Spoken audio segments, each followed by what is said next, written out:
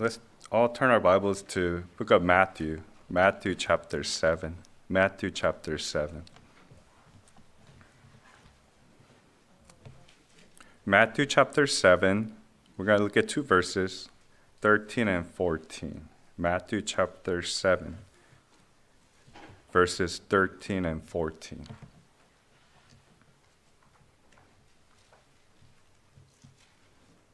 The title of the message is Life-Changing Decisions. Life-Changing Decisions. Matthew chapter 7, verse 13. Enter ye in at the strait gate, for wide is the gate, and broad is the way that leadeth to destruction, and many there be which go in thereat.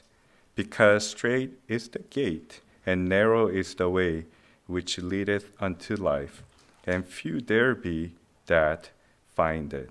Brother Ellen, can you please pray for the message?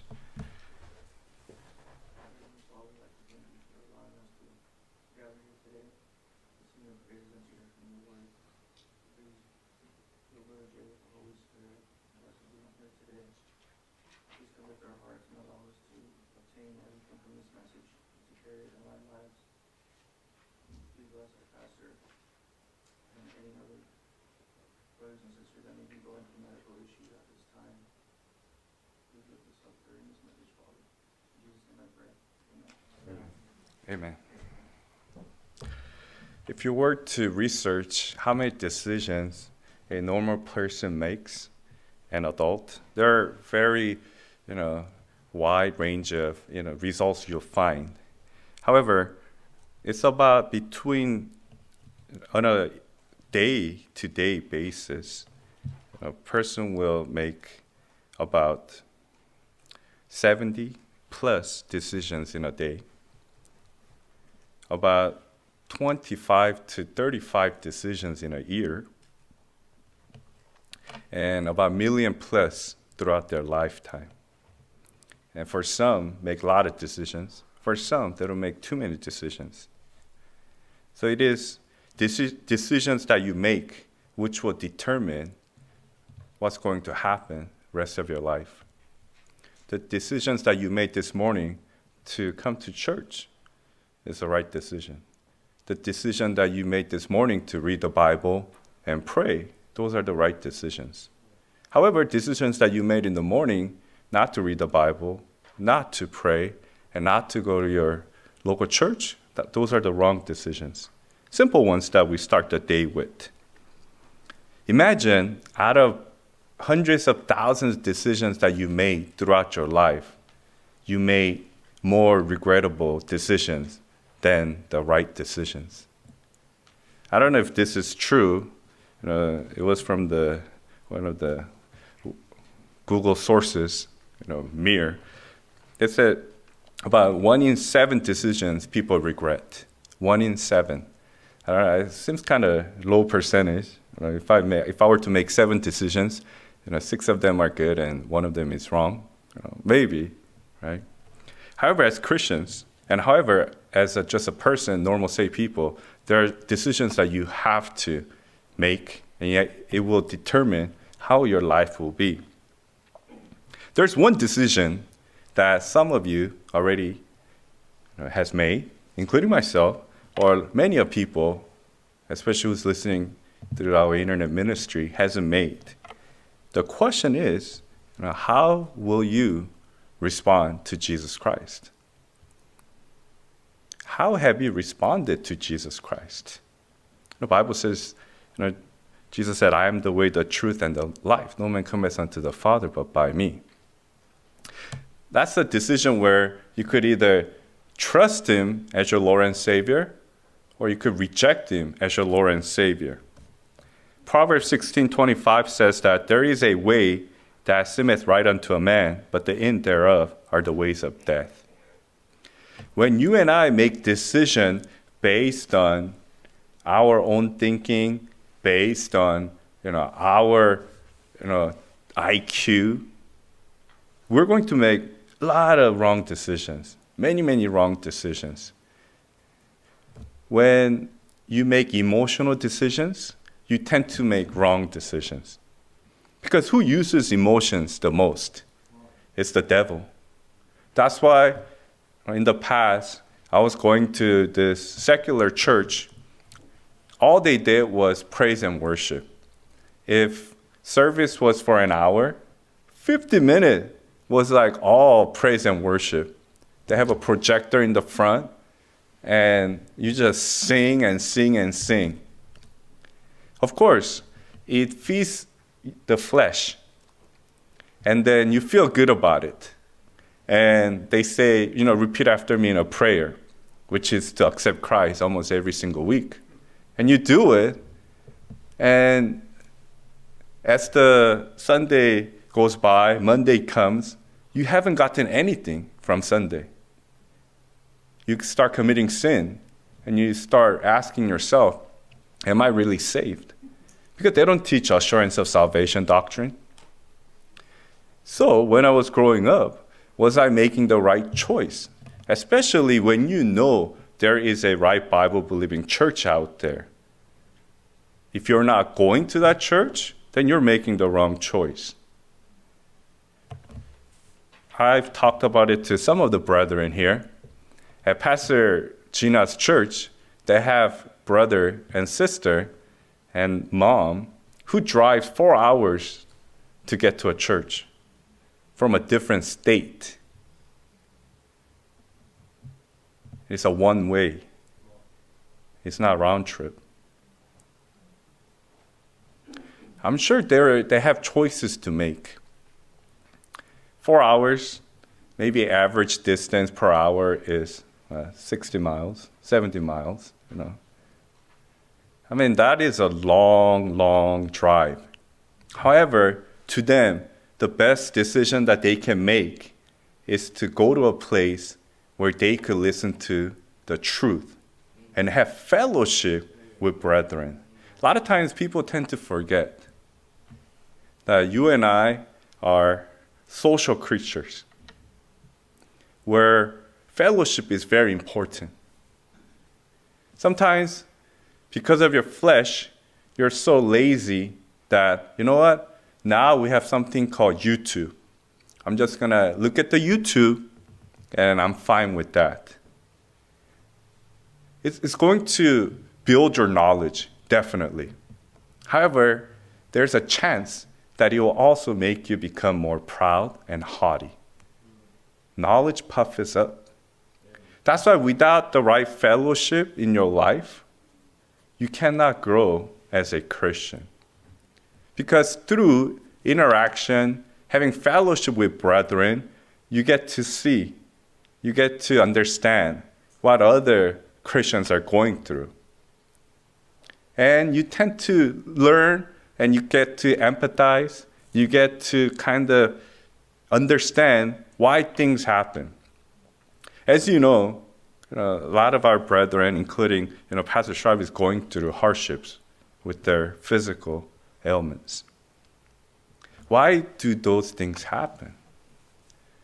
Sometimes it happens so that afterwards, God will get all the glory, and others who see that God works mighty ways can give glory to God and can relate. The decisions that you make each day can have a positive or negative impact on everyone surrounding your life, including yourself. Say if you have family, say if you're father, mother, say if you are daughter, son, grandma, grandpa. The decisions that you make, people around you will see you, and they will either glorify God or they will not glorify God. Some will curse God. Then, if you really think about, oh man, every decision I make is significant, then your life will be changed. Let's turn our Bibles to 2 Corinthians chapter 13. 2 Corinthians chapter 13. Have you taken lightly when it comes to decision making, when it comes to everyday little decisions that you have to make? Or are you always concentrating about only the big things, big decisions? 2 Corinthians chapter 13, verse 5. 2 Corinthians chapter 13, verse 5. The Bible says, examine yourselves whether ye be in the faith. Prove your own selves. Know ye not your own selves how that Jesus Christ is in you, except ye be reprobates. The Bible says that you need to examine yourselves. How many of you actually examine yourselves on a daily basis? No one can say, I don't have time to examine myself. You think about yourself all the time. You think about yourself right now. You're thinking about you, as in me, all the time. Then you need to examine yourself on a daily basis. I mean, have I made the right choices today? Have I made the right decisions today? Did I really please God today? Did I glorify God today? If you say yes, good. But you also find out that you haven't. Then what would you do? Do you go each day by day goes by with all the wrong decisions that you've made, and you just let it pile up and pile up and pile up? No, you can't do that. You have to resolve it. Then how do you resolve it? Go to 1 John chapter 1. 1 John chapter 1. 1 John chapter 1, verse 8. That's why it is critical as part of your decision making, life-changing decisions, that you have to commit to make decisions every night, every day, every moment, to confess your sins. Get right with the Lord right away. The times that when you do not make the right decision of resolving your sin problems with the Lord, then what's going to happen? That sin will grow and grow and grow, and it will eventually ruin you. Let's look at 1 John chapter 1, verse 8. If we say that we have no sin, we deceive ourselves, and the truth is not in us. If we confess our sins, he is faithful and just to forgive us our sins and to cleanse us from all unrighteousness. If we say that we have not sinned, we make him a liar, and his word is not in us. So it is obvious that you and I sin. It is obvious that you and I need to confess our sins on a daily basis. When it comes to your decision making on a daily basis, do you confess your sins? Do you tell yourself, you know what, I need to get right with the Lord? Because Holy Spirit will be convicting you. Holy Spirit says, you know what, that's not right, what you're doing. You know, that's not virtuous. You know? That's not moral. That's not moderate as a Christian. That's being lazy. You know? You're being unequally yoked together with unbelievers. As you make those wrong decisions, you have opportunities to make the right decision right away by confessing your sins. How many of you actually do that? If you're closer to the Lord, if you're closer to Lord Jesus Christ, if you have a right relationship, anytime you disappoint him, I think your light bulb, goes on. Oh man, I did it wrong. Lord, I'm so sorry. However, if you're not close to the Lord, of course, obviously, you are not going to confess your sins right away. And then we're not talking about for people who's getting confused. We're not talking about going to, some dark room and telling somebody that, I've sinned, Father, We're not talking about that. It's one-on-one relationship, right? Especially if you're saved. If you don't do it, then imagine you have this spot on your body, right? If you read, look at Leviticus, Exodus, talk about leprosy. It's going to grow. And it's going to continue to grow. And you become a spiritual leper. Don't get me wrong. Just like what the Bible says, because of circumcision of Christ, once you're saved forever. Your body, your soul and your body, separated forever. So you don't have to worry about burning in hell. However, you reap what you sow. You're going to pay what you've done to the temple of the Holy Ghost, which is God's temple. And as you ruin God's temple, imagine what are the repercussions. remember what will be result. Remember, God is an almighty God who's not going to let you get away with anything. That's why when we make our decisions, we really have to think about it. Every decision is significant to us, every little thing. At this moment, you could be thinking about what's going on outside of this room. You could be thinking about, I don't know, TV. You could be thinking about weather. You could be thinking about sleep. You could be thinking about coffee. You could be thinking about food. You could be thinking about, I don't know, your mom. You could be thinking about, your loved ones. However, you should be thinking about the Word of God and how it can change me.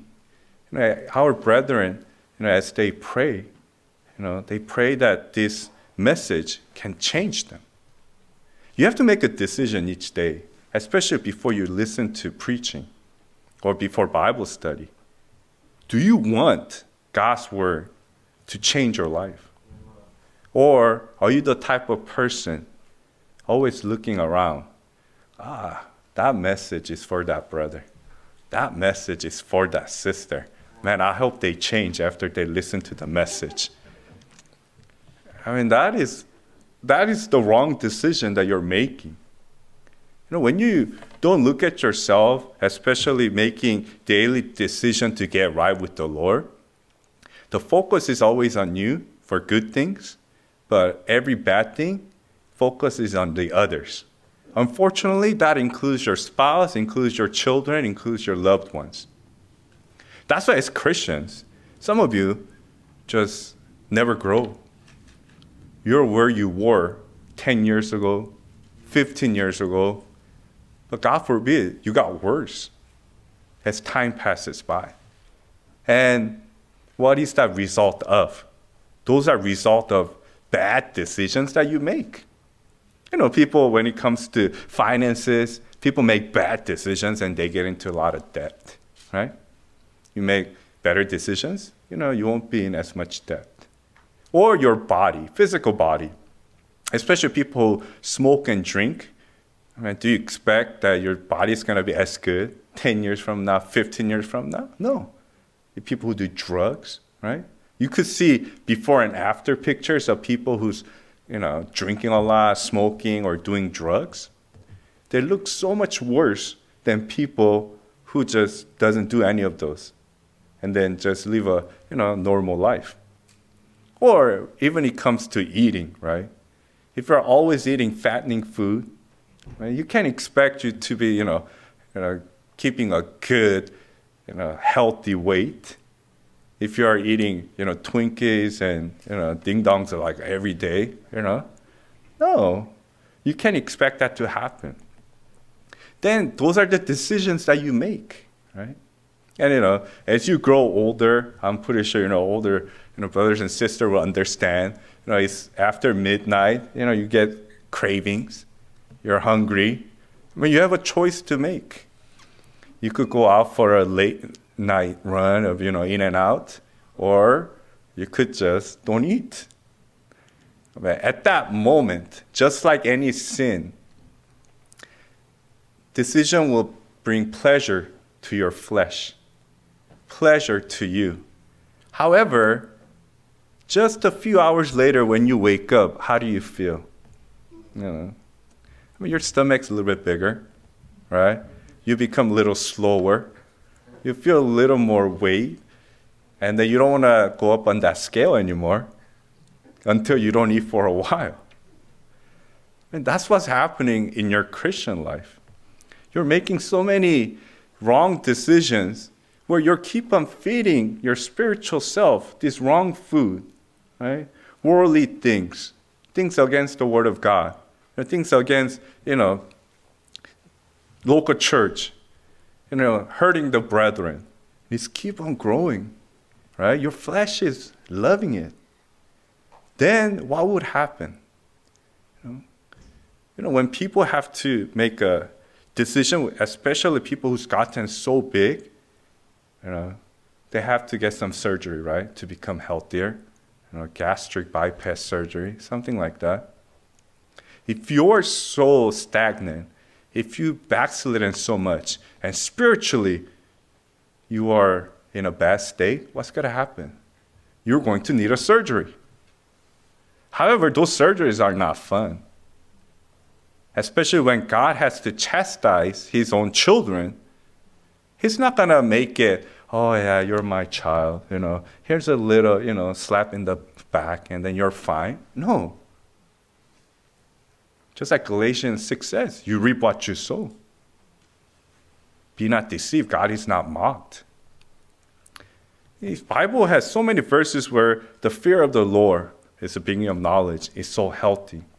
When you make decisions based off fear of the Lord, I guarantee you're going to make a lot of good decisions. Why do you think little children make better decisions with right discipline and right teaching, right counsel, and right guidance? Because they know if they make the wrong decision, they're going to be punished. Why is it that when we're little, we tend to follow that rule? But as we grow up, when we become an adult, we don't follow that anymore. Does that mean that things have changed? Maybe you might have changed, but God's word never changes. God's word is always the same. Then, why is it that you lose that focus? You don't have that heart like the little children anymore. Of course, things of the world has gotten you, polluted you. However, you can be cleansed. You could be cleansed through the word of God. Right? You could be cleansed when you have right relationship with the Lord, when you confess your sins, plead the blood of Jesus Christ, and get right. Unless you do that, whoever you are, you're living a hypocritical, deceived life where people around you see you, and we don't really know what's going on in your life 100%. You could deceive us. However, outside of the church, where we don't see you, things are happening where God knows and where you know that you need to get right with the Lord. If you do not get right with the Lord and make the important decision to get, to have a better relationship with Lord Jesus Christ, what's going to happen? Especially you've been warned through the Word of God, especially when you know right and wrong now. Because some people need a wake-up call. Unfortunately, you and I, we're just weak. So sometimes we go through this downhill and we don't even know. That's why God makes sure that you know. Because God is fair God. Okay. You've been messing up for a while now. Okay. It's time for you to get right. That's the most important decision that you could make, especially when you get that first conviction. The Holy Spirit, God gives you that conviction where, okay, you really need to get right with the Lord. At that time, when you make the right decision, then you're going to have a joyful Christian life. You get closer to the Lord. However, at that time, when you make the wrong decision, where it's okay, I'm just going to pretend that I didn't hear it. Doesn't that happen a lot when you raise children? They cover their ears and they feel like they're okay. I didn't hear anything. But that's not an excuse. When you live a life where you live as if, you close your ears and trying to give excuse that I haven't heard anything. Lord, you didn't tell me about that. When clearly God has told you through his word, Holy Spirit conviction and through preachings and Bible studies, you have no excuse.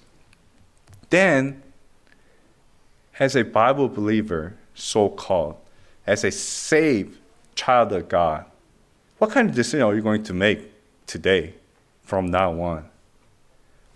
Are every decisions going to be significant to you? Or is going to be like, you know what? I go to church. I do my part. So don't bother me anymore. That's the exemplary Christian for the devil, right? Devil wants to be that. Devil says, just come to church, here and there, sit wherever you are, show up your face, do your minimum, and just go home. I know you're not going to do anything for God. I know you're not going to confess your sins. I know you're not going to, read the Word of God. I know you're not going to pray. I know you're just a showy Christian. Because you have to, live to that standard. That at least, you don't want to look embarrassed. So just do that minimum. For some of you guys, it's working. Because you feel happy. Or you feel at least satisfied that, okay, I'm a minimum Christian. I'm a low-level Christian. So I'm okay. Devil's like, good. You're the type of Christians that I want. I don't want people who wants to get closer to the Lord. I don't want people who get convicted of sin. I don't want people, who reads the Word of God. I don't want people who wants to support the local church and grow and do something for the Lord. I don't want any of those people. Less of, those people and more of you, I'm happy. Can you think about it? I mean, can you imagine all these times, all the decisions that you've ever made were pleasing the devil instead of God? I mean, if you think about that, man, I've been a terrible child of God. I let devil smile and be happy instead of my own Father. I let devil dance all over me instead of my own Father. Would you do that to your physical parents? I mean, can you imagine if, Nathan is in a bind and someone's like, you better, criticize your mom, cuss at your mom, right? But, you're going to love your mom's enemy. If he did that, especially if his mom knows how he feels about her, how hurt do you think she would be? She'll be heartbroken. And as parents in this room, you know, and I'm not talking about for the wrong reasons, you're still doing the right thing because our God is perfect. So you don't have to worry about that. But as a parent, you make the right decisions, you're doing the right things, and you love your child. However, your child loves your enemy. Your child only listens to your enemy, and your child spits at your face when you tell them the right thing to do. As a parent, how would you feel? You'd be angry, but more than that, you'd be most heartbroken. When you know the significance of the decisions that you make, how it affects others, and how it affects the Lord, and at the end of the day, how it affects you, you think otherwise before you make that decision A when you know it's wrong, B when you know it's wrong, C when you know it's wrong. You won't do it anymore because it is more important to you and more significant to you. Then as you look at your life, as you look at your Christian life today, think about it. What kind of decisions have I been making? Have I been neglecting those small decisions? Have I been trying to concentrate on those big decisions? Even in between, have I made right decisions for the people around me? Or have I been so selfish, always making decisions for me? Better yet, am I unequally yoked together with others because of my decisions? Or have I become more holy because of my decisions? Have I gotten closer to the Lord on a daily basis because of my decisions? Or have I become more farther away, backsliding because of my decisions? At the end of the day, you make the decisions. However, just like the Word of God says, you reap what you sow. Let's pray. Pastor Shra, can you close us in prayer? Father, thank you for your word that speaks to our hearts.